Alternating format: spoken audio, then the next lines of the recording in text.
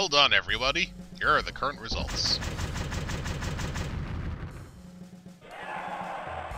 Would like you to introduce you to some new soldiers that will be joining us. Wow. That's it for the new soldiers. Evaluate their individual abilities and deploy them accordingly. Here we have our Yatabes. Pilot standby tent. Captain, I've got to talk to you. What is it? Don't you think Ryoko is acting kind of strange recently?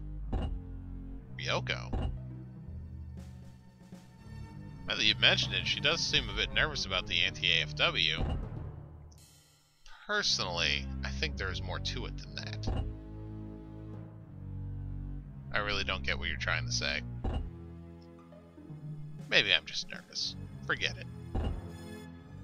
Ryoko. We have no time to be mulling over such matters.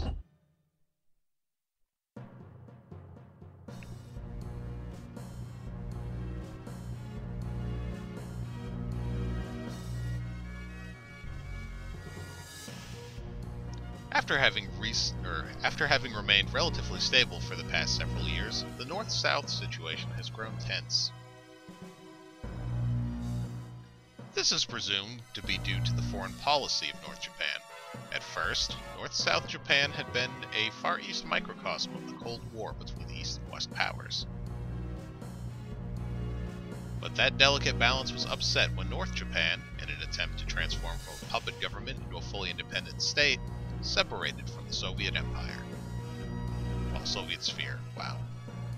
A focal issue at the time was the suspected development of nuclear warheads in North Japan.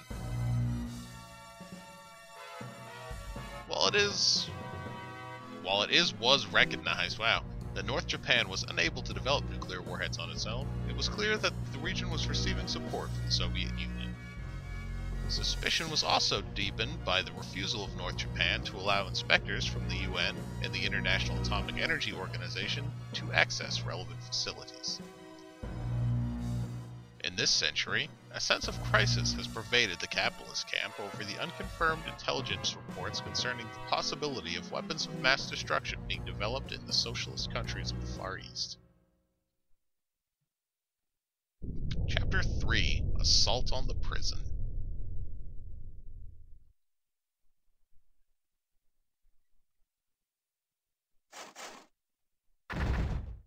Morioka Prison Camp. I think that's what that is. Ladies and gentlemen, we have a transmission from Commander Shringen. Listen up! According to the information received from the Liberation Front Karma, Type 3 has been taken to the Morioka Prison Camp. Prison Camp? What the hell is that?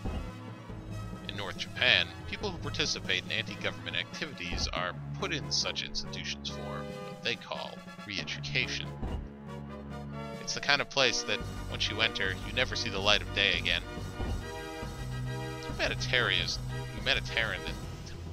Humanitarianism is not one of their specialties. In addition to hard labor, their living conditions are horrendous. Being sent to one of these prison camps is the same as receiving a death sentence. That sucks. King of the understatement. The North Japan prison camp in Morioka is the largest facility in the country. An AFW can be accommodated there. It's also a suitable location to get resupplied. But I don't want you all to imagine it as if it were some kind of ordinary prison.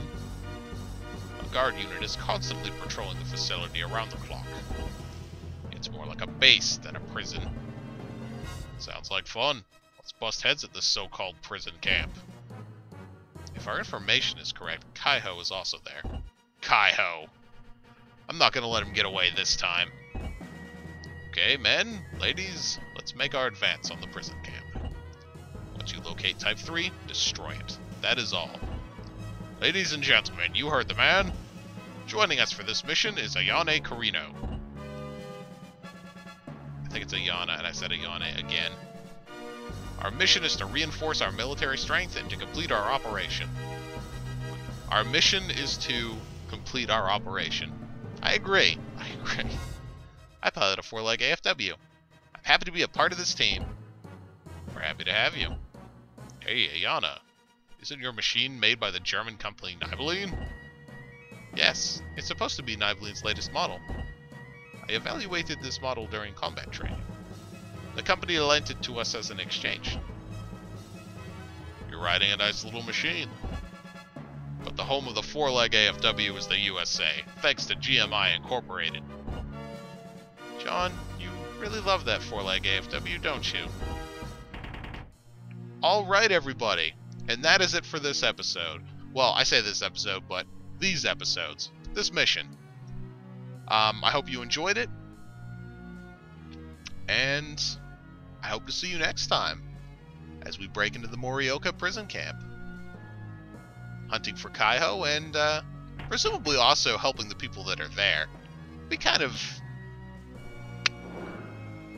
cruel of us to break in, you know, and then not actually help the people that needed help there. Anyway, thank you for watching, and I hope to see you in the next episode. Have a good day.